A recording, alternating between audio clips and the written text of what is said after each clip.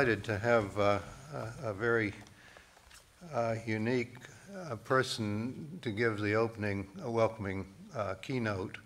And I was thinking about it, when we have real spaceships to develop the solar system, and eventually when we have starships, we're going to need a captain to tell everyone what to do. And it happens that there's a man here who knows all about that, because he spent quite a few years in the most advanced encapsulated human operations in the world with the highest technology, known as a nuclear submarine. And he, after that, became President and Chief Executive Officer of Consolidated Nuclear Security, which is responsible for management and operation of both Y-12 National Security Complex and the Pantex plant. And some of you know that all of the fuel throughout the history of the nuclear fleet has come up through Y-12 and its affiliated companies. And so they know everything here about how to develop enriched uranium and use it for state-of-the-art applications. He, prior to that, was a Bechtel executive, might still be, and he joined CNS, Consolidated Nuclear Services, in 2014 to serve as Chief Operating Officer and manage all the operations of these plants here. He has more than 36 years of prior technical and management leadership experience with the Naval Nuclear Propulsion Program. He planned and implemented the consolidation of the Bettis Atomic Power Laboratory and the Knowles Atomic Power Laboratory into a single organization. And in 2014, he applied that experience to initiate the consolidation of Pantex and Y-12 under one DOE contract. His career has been focused on leading disciplined nuclear operations and improving performance in high-risk environments. His technical background includes design, development, and fabrication of reactor control drive mechanisms, steam generators, and refuel equipment. He holds a BS in civil engineering from Penn State University and completed various project management and leadership development programs with Westinghouse, Bechtel, and the University of Michigan. It's a great honor to introduce Morgan Smith.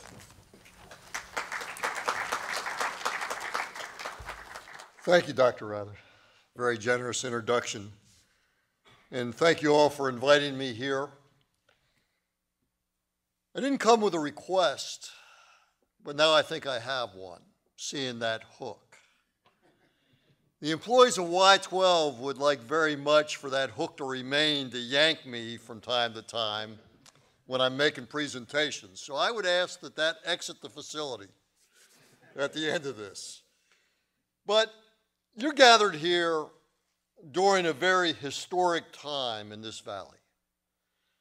This is a year of reflection on a number of major achievements that have occurred as a result of the work in this valley.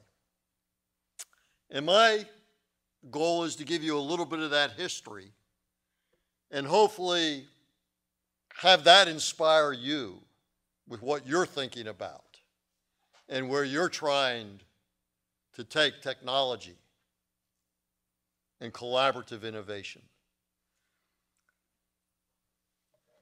And so it's interesting for me that I would be standing here speaking to you as you talk about the goal of human development of our solar system, given my background, which was more under the sea for most of that time.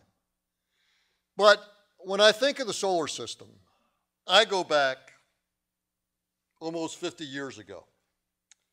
I still remember Christmas Eve, 1968. I'm sitting in my home in the living room watching some amazing pictures on the TV. Apollo 8 gave us grainy images, but they were historic because man had orbited the moon for the first time, and we were looking back on earth with those pictures. As a nation, we had closely followed the work of NASA during that period. President Kennedy declared that our country, the United States, would send a man to the moon by the end of the decade, by the end of the 60s. And frankly, we hoped before the Soviets. As a student of leadership, I've often reflected on that deliberate and profound vision of a president, willing to make a bold statement, to give us a daring vision, because it had so many powerful elements to it, elements that I think you're going to talk about this week. A pursuit of revolutionary technology and how you apply that. The courage to press against that, which is very unforgiving, the elements of space. A willingness to ask men and women to tackle what was, before that time, seemingly impossible.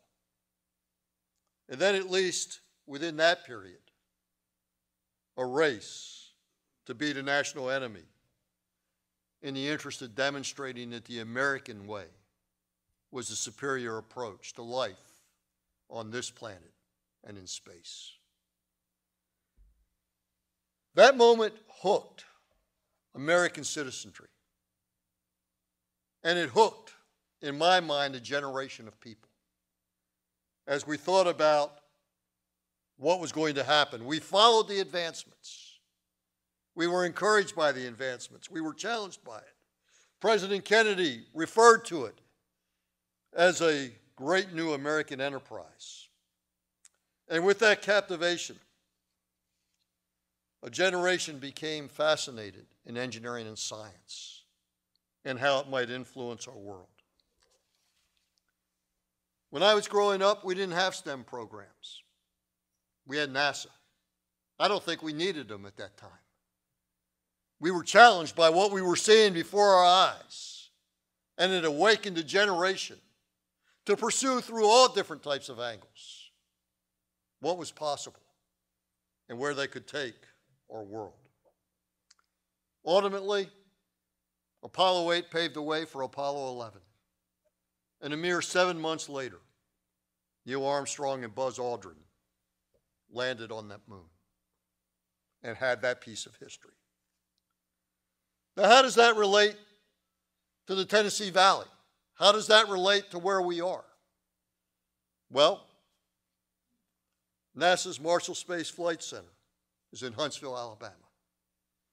It's there, it provided the Saturn V rockets that propelled Armstrong, Aldrin, and Michael Collins out of this atmosphere into the history books.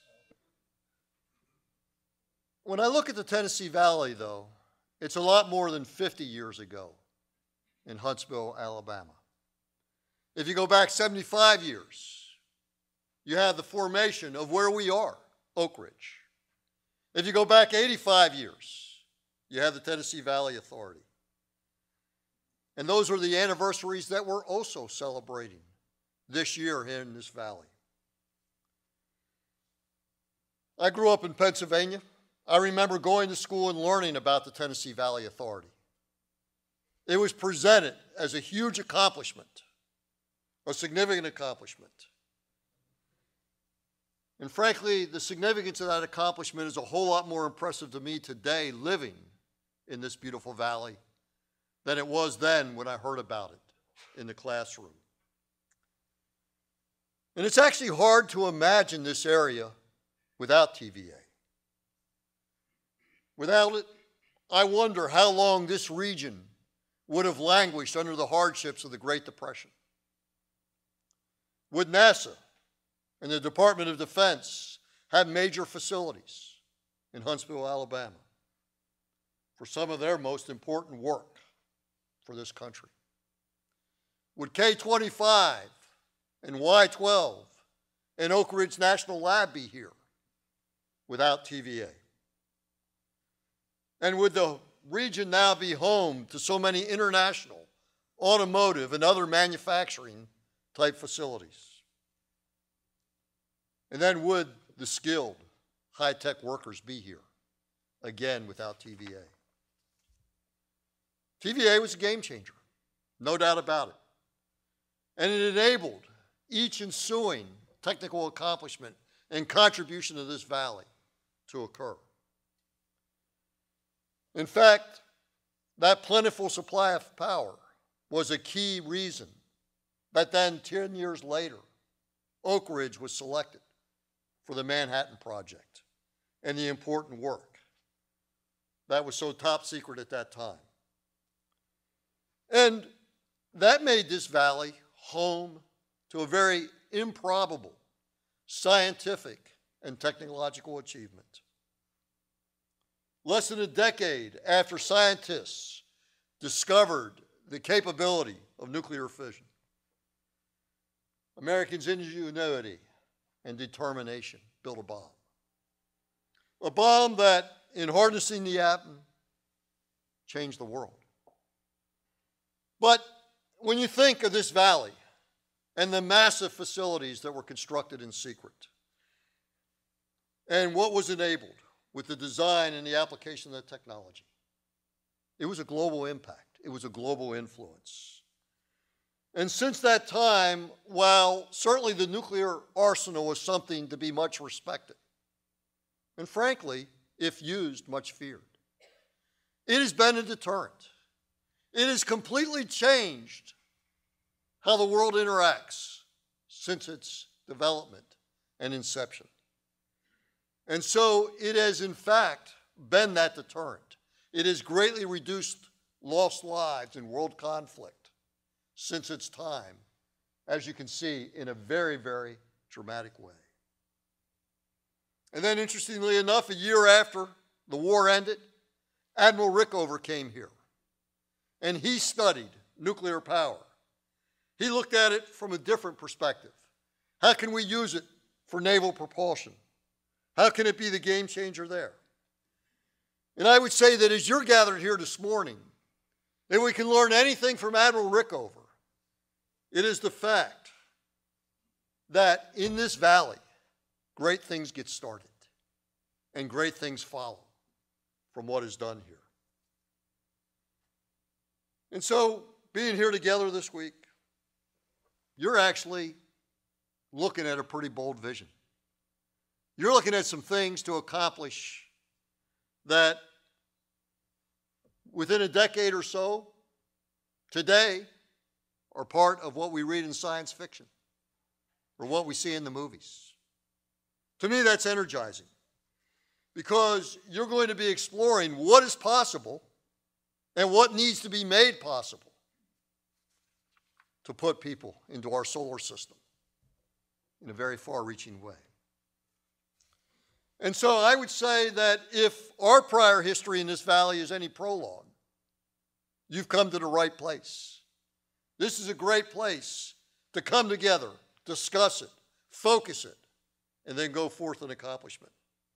Because this is a place of transformative projects. It has been throughout its history. Each one of those accomplishments that I've mentioned, TVA, Manhattan Project, Apollo 8, they're unique, they're historic, but together, they speak to something much greater in the American enterprise. And they highlight, to me, what are seemingly impossible outcomes that can occur when we focus, when the government lays out a vision, when we as the people and we as industry bring our talents to bear to accomplishment, and then we see it through to completion. And I think when we think about this legacy, it's up to us now. How are we going to build on that? What are we going to do to ensure that talented and dedicated people that follow us have accomplishments that they talk about 50 and 75 and 85 years from now? That's what we need to focus on. And I think that when we come together and we leverage the collective capabilities that we have around a singular purpose with a unified vision and a unified drive and a passion. You're here because of passion for what you do. The sky's the limit. And so, as I start winding down, I'd like you to consider how you might build on this proud heritage. This heritage that has been a world changer. Those that have come before us, they tackled grand challenges. They served our nation. And they literally changed the world in our lifetime. That's what they were able to accomplish. From the Cold War to the space race, to today's alliances, and differing international partnerships. The world interacts differently because of what has been done in this proud valley. Now, I'd like to make it just a little bit more personal on my part. So I grew up in the East, Northeast. I can remember in elementary school learning how to hide under desks for air raid drills. We were concerned. We were afraid that we'd be attacked on our own soil by the former Soviet Union. And they were a formidable enemy. After college, I went to work in the Naval Nuclear Propulsion Program. At that time, we were trying to win a Cold War. The pace was furious. The demands extensive. The same was going on here at Y-12 in this valley and the work in the laboratory. Collectively as an enterprise, we worked together to win that war.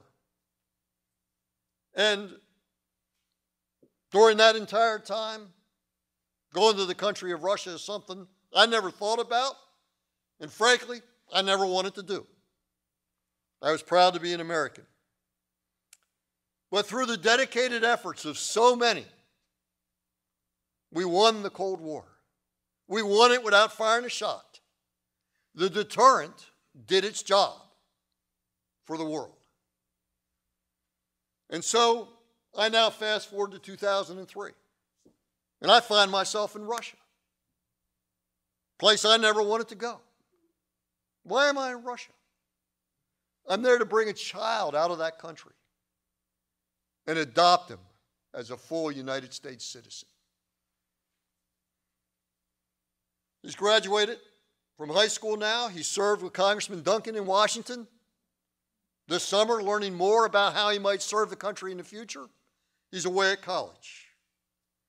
But my son is visible evidence to me, my family, and now all of you that the work we've done in this valley has literally changed the world. It has done that. And in him, I experience daily, when I get home, a greeting. What to me was unthinkable in the past. I'm greeted by a Russian in my house. That's world-changing. That's different. And so we have the unique opportunity, and I would say responsibility collectively, to carry that kind of legacy forward. The question is, will we rise to the challenge?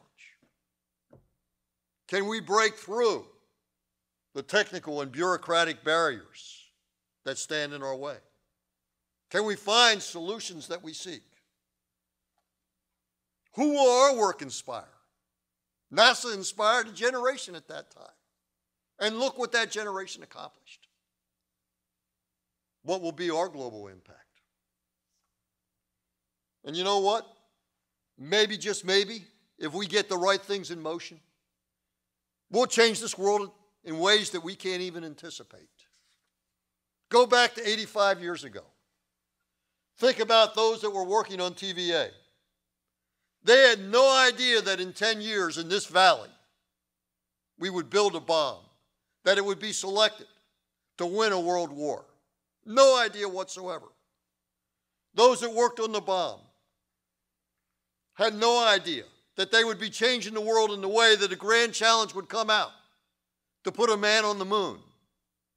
Those that worked on putting a man on the moon had no idea that they would unleash a generation of technology and capability that literally was so life-changing in so many ways as the side but tremendous benefit of the work that they did. And then finally, frankly, none of them would have had any idea that you'd have a skinny man standing in front of you this morning that has come to this valley with an adopted son out of a country that when he was growing up, he thought he'd never go to. We don't know what our contributions will yield. We have no idea. But while we can't predict it, I do know that in the end, what we work on and our contributions are much greater than what it yields for ourselves.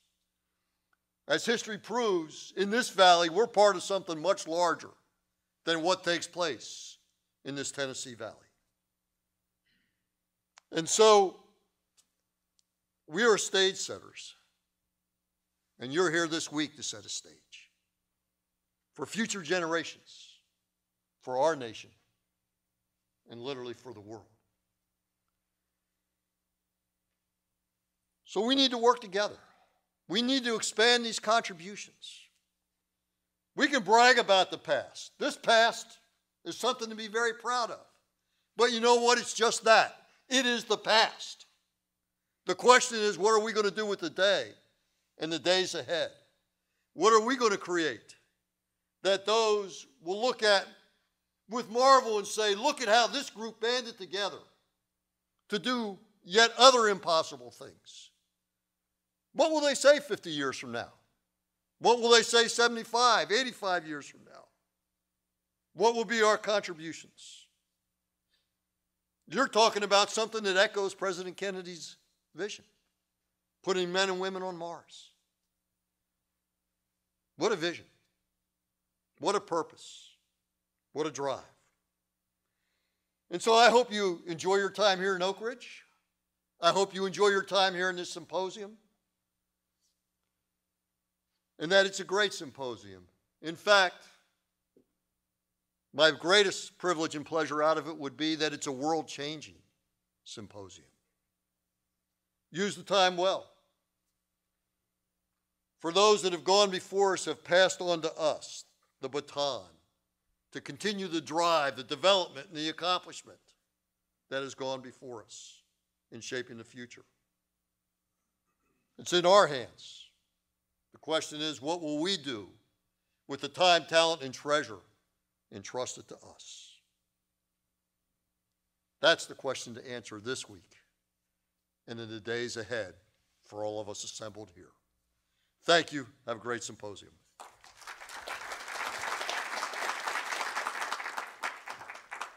You see, that's very powerful stuff. I think you'll all agree. And the challenge is real, and we see what it takes to accomplish real things like this is leadership.